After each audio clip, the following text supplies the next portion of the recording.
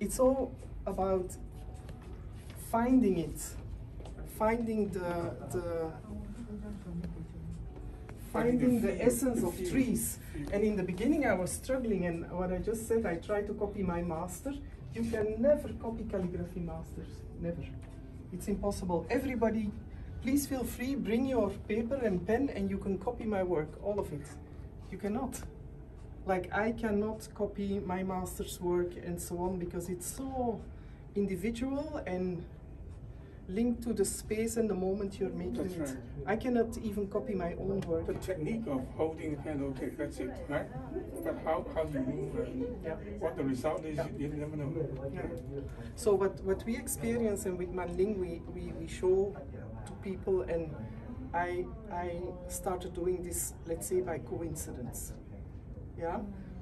But now for you're unique, you know. Yeah, but this is what Chinese ink and calligraphy is about. The practice, the copying, is the start, and then you need to go somewhere in your personal. You have to create your own you need to go into your own world and just see.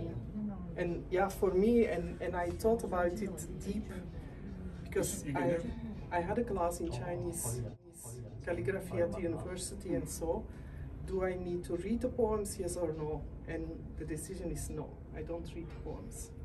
Because then I'm going to paint the poem and the content, and I'm looking for the energy, and I'm looking for the dynamic, and for us, the most difficult part is empty space, because we don't have that in our culture at all. Livingness, right?